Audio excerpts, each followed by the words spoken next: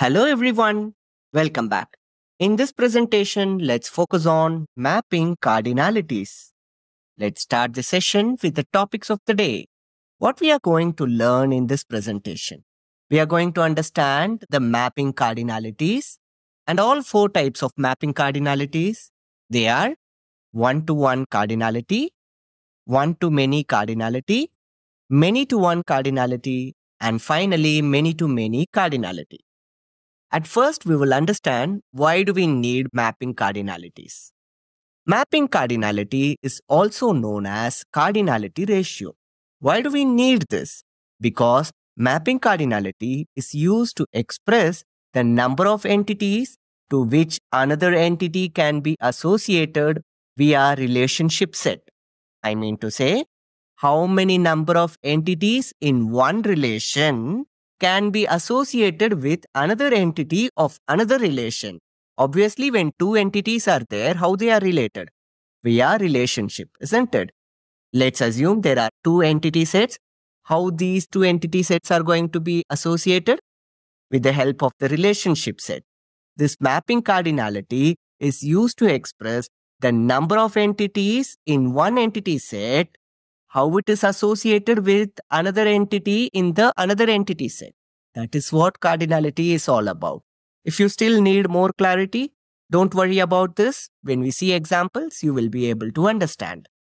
In DBMS, does mapping cardinalities matter? Yes, definitely. In DBMS, it plays an important role. I will explain about this important role of having mapping cardinality when we see the ER diagrams. For now, just understand this is an important area that we should focus on because the relationship and the association is purely depending on the mapping cardinality only. Mapping cardinalities are the most useful things in describing binary relationship sets. What do we mean by binary relationship sets? When we have two entities and a relationship is formed between these two entity sets or two entities, then it is a binary relationship set. Let's see the types of mapping cardinalities now. There are four types of mapping cardinalities. The first one is the one-to-one mapping cardinality. The second one is one-to-many. The third one is many-to-one. And the last one is many-to-many. At first, let's focus on one-to-one cardinality. I told you in the previous slide that this is most useful when we deal with the binary relationship set. So here I am going to take two entity sets, entity set A and entity set B. Obviously, entity sets A and entity sets B will have entities. Let's see the entities of entity sets A and B. A has A1, A2, A3 and A4 as the entities.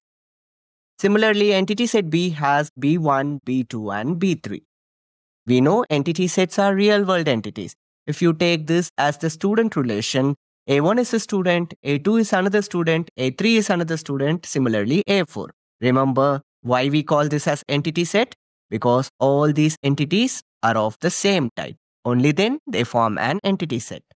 One-to-one cardinality means an entity in the entity set A. Remember, an entity in entity set A is associated with at most one entity in the other entity set, which is B. What I mean?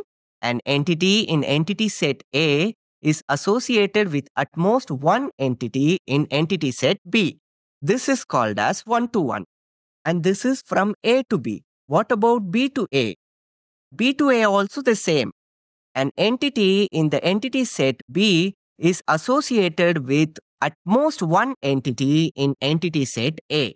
Then this is called as one-to-one cardinality. An example I would easily say, let's take this entity set A is the department, entity set B is the head of the department. Obviously, one department is managed by one head of the department. In other words, one department is associated with one manager only. Remember, all these A1, A2, A3, A4, B1, B2, B3 are entities. It means they are the real world objects. Let's take entity set A as the department. Let's say this is finance. Finance is managed by Tom, or Tom is managing finance. That's it. One manager, one department, or one department, one head of the department. This is called as one-to-one mapping cardinality. Please remember, in the diagram, I am not showing the relationship or the relationship set just to keep things simple. Anyway, when we see ER diagrams, I will be showing the relationships as well, along with the mapping cardinality. Let's come to the second type, the one-to-many mapping cardinality. In one-to-many mapping cardinality, of course, we are going to take two entity sets, entity set A and entity set B. Obviously, these entity sets will be having the entities of the same type. Here we have A1, A2, A3. Here we have B1, B2, B3, B4 and B5. Now let's see how one-to-many is actually going to work. Let's take an entity in entity set A is actually associated with any number of entities in entity set B. This is what is called as one-to-many. Can you see here? One entity in this entity set is mapped or associated with multiple entities in the other entity set. This is called as one-to-many. At the same time, an entity in the entity set B can be associated at most one in entity set A. Can you see here? This is very important. This can have multiple mapping, but each of this will have only one mapping. Can you see here? B1 has only one line, B2 has one line, B3 has one line, B4 has one line, and B5 also has one line. However, when you see this side, A1 has two lines. It is going to B1 and B2. If you want, I can give you one real-world example. Let's assume entity set A is the department. And let's assume entity set B as the faculty members. So one department will have multiple faculty members. Can you see here? A1 is the department that contains multiple faculty members. But each faculty member will be belonging to one department, isn't it? So this is what one-to-many mapping. We are done with the second type of mapping cardinality. Let's move on to the third type, which is many-to-one mapping cardinality. Again, we are taking the same two entity sets A and B, but with the difference in the entities. Let's say A1 to A5 are the entities in the entity set A, B1 to B3 are there in B. What is many-to-one? It means an entity in entity set A can be associated with at most one entity in the entity set B. I mean, the entity in entity set A is associated with at most one entity in entity set B. This is what many-to-one. However, an entity in the entity set B can be associated with any number of entities in entity set A. This is what many-to-one mapping cardinality. No worries, I will give you an example. Just reverse the example what we have seen in 2. That is one-to-many. In one-to-many, we have seen department and faculty members. Now you take this as the faculty members and this as the department.